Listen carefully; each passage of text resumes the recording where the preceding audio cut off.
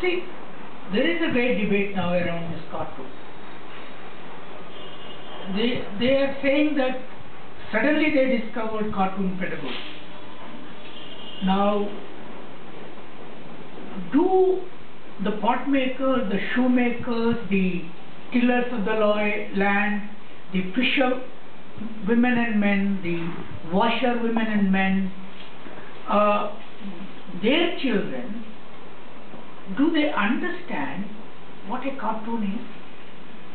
Are these intellectuals ready for teaching them in any language that their status could change?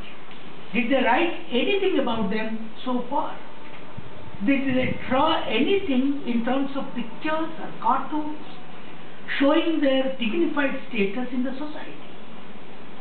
So, who are they to tell us that how we should define our icons? Who are they to tell us how we should construct our language? Who are they to tell us how we should work our means, ways and means to change our status?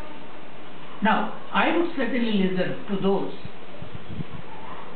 who worked around our life, our social change.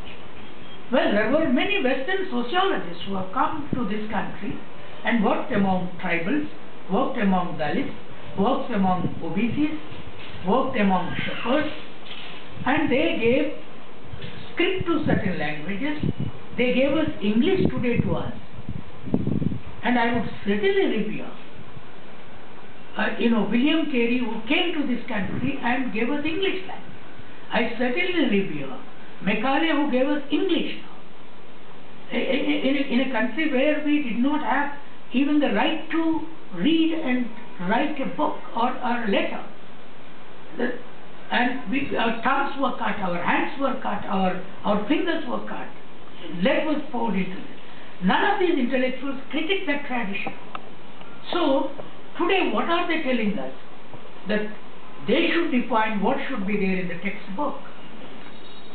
Now, there could be one or two here and there, but the point is they are trying to put us in a dock, in a boat, in a court, and say that you don't know how to understand Ambedkar. You don't know how to understand Pule. If a Dalit says that you don't know how to understand Ambedkar, I will listen. But if a Brahmin, if an upper caste person who has not done anything for OBCs and Dalits, well, I don't take their words seriously. And nor do masses should take them seriously. Not should the government take them seriously. Why? Where did the cartoon problem start? It is Tamil Nadu Dalit movement again found out this cartoon is absolutely bad. It is Dalit political party which found. Today the same Tamil Nadu is saying that in first class book there is a cartoon which attacks the anti-Hindu agitation, which treats the anti-Hindu agitation as Gunda, street Gunda agitation. Now how will they justify that? Do these people want to impose Hindi on us? When we want English to our people, none of these people, neither Yogendra Yadav, nor Suhas Palsikar, nor Aditya Nigam, or Partha Chatterjee, or anyone, even Nivedita Menon, or the feminists of upper caste who don't understand, they did not say a single word about whether Dalits, tribals, OBC should be taught in English medium or not in the schools. Now they want our children to be taught through cartoons. What is this cartoon pedagogy that they are talking? Now this cartoon shows that the Tamils have no brains. They are opposing Hindi, and Hindi is the greatest language of this country. Hindi nationalism should come to South, and this is what Yogendra Yadav and Suhas Palsikar and all these people believe. they were all Hindi walas. They study in English. Their children are put in English. And when Tamil Nadu saved the whole country from imposing Hindi, they are humiliated in this cartoon. Don't we understand their language? Don't we understand their selection? Now this is a very serious issue. So they pick up a cartoon which Shankar deliberately draws, treating Ambedkar as a nut, a reserved nut who doesn't understand law, and it was a great Nehru who understands law, and they pick up a cartoon which says that the anti-Hindi agitators are street gundas. I am saying this is nothing but intellectual Goondagiri. Now, you cannot treat our history, our culture, our Dravidian culture. You are part of the Aryan culture now. What are you talking? Now, see, we get angry with this because how can you treat an anti-Hindi agitation which saved South from the slavery of Aryan language, the slavery of Sanskrit language, the historical destruction of the Hindi, imposition of Hindi on the entire South, who were basically Dravidian black people like buffaloes. Now why did they select this cartoon and put in a medium of text for the school children who need to understand that Dravidian movements are far greater movements than the North Indian Aryan movements. Now, do you want to tell us that Arya Samaj is great? Do you want to tell us that Sanskrit is great? Do you want to tell us that Brahma Samaj is great? No. You must have included one or two sentences here. I am sympathetic to that. But when you are saying that Kancha Iliah is projecting Ambedkar as a prophet, he does not know social science language, he is not a social scientist. Are you the social scientist in this country? Did you write about the greatness of science, shoemaking, the greatness of pot making?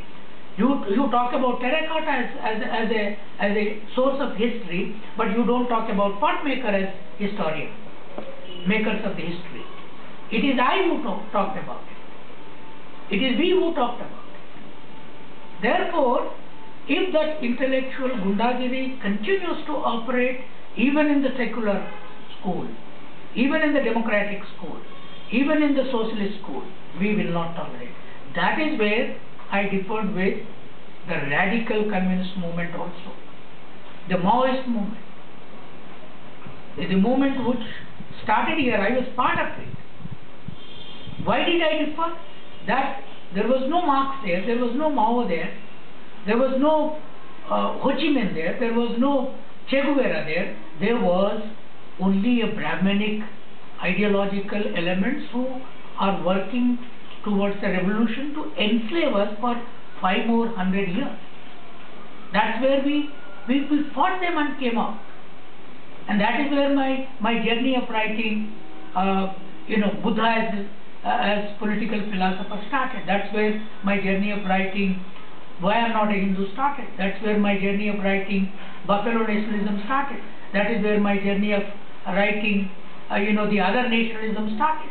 That is where my journey of writing a novel on untouchable God started.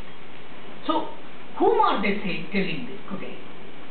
This nation, whom does this nation belong to? Does it belong to our great grandparents or grandmothers, grandfathers, or their grandparents and grandmothers?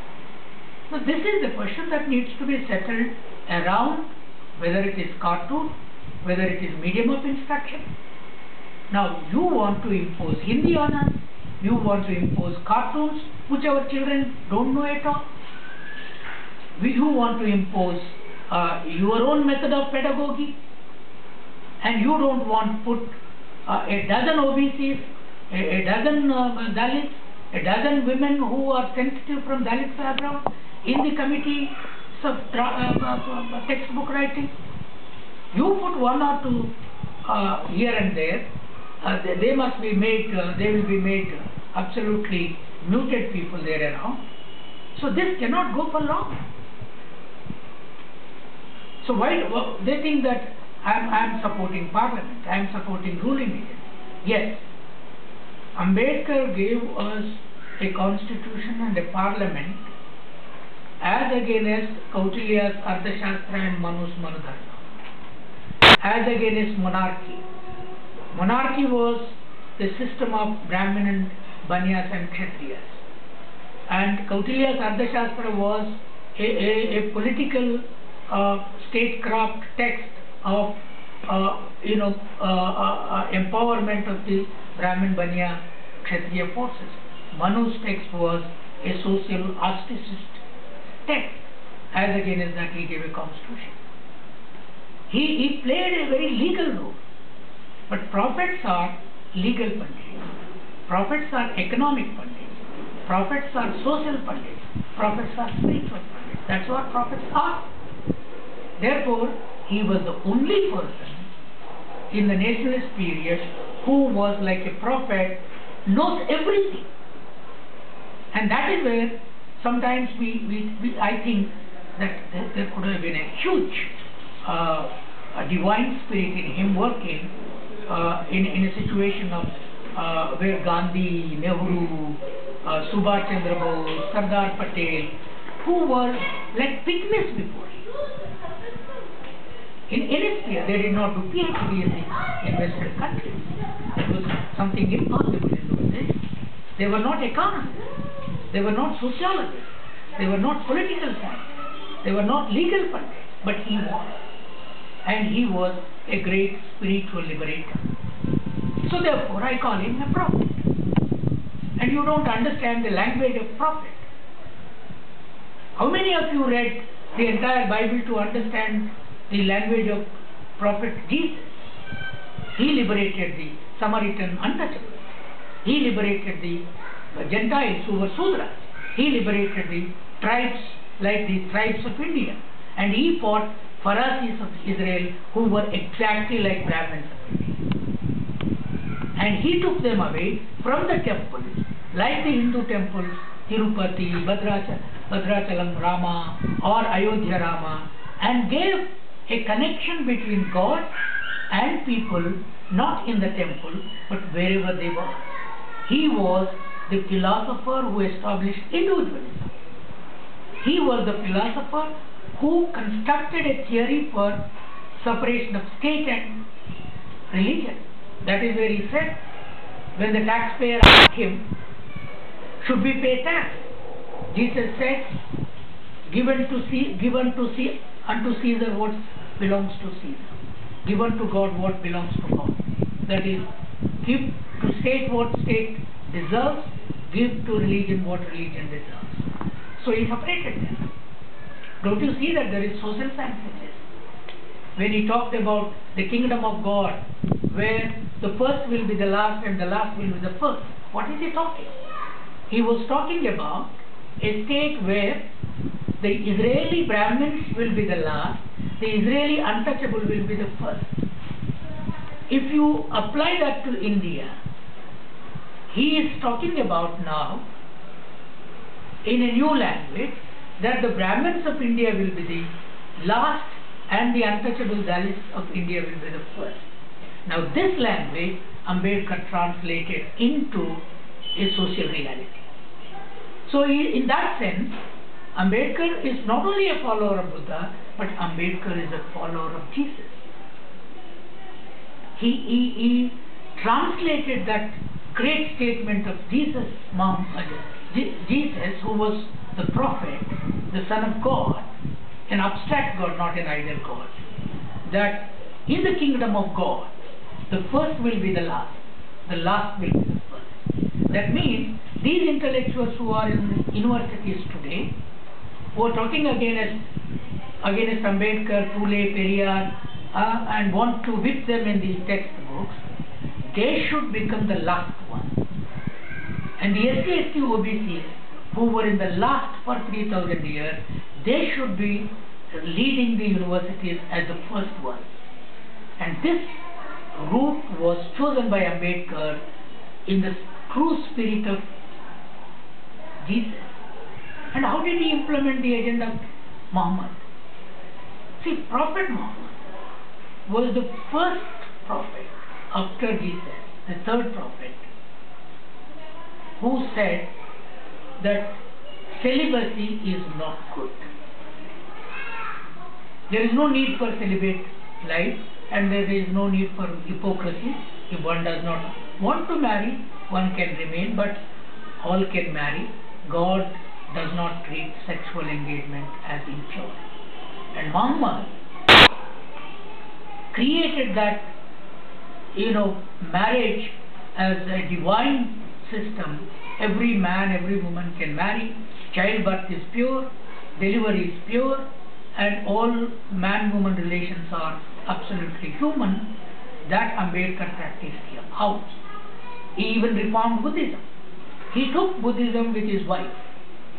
He did not become a wifeless monk. And that is a remarkable implementation of Prophet Muhammad's, man-woman relationship in divine right.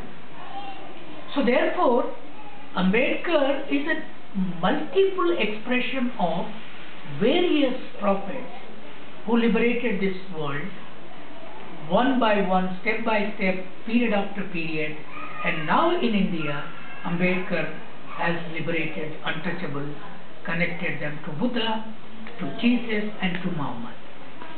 And I am saying today they have the right to go to any religion but not remain Hindu. That is what a prophetic role is. These people don't understand what I am saying. He has an agenda to completely dismantle Hinduism.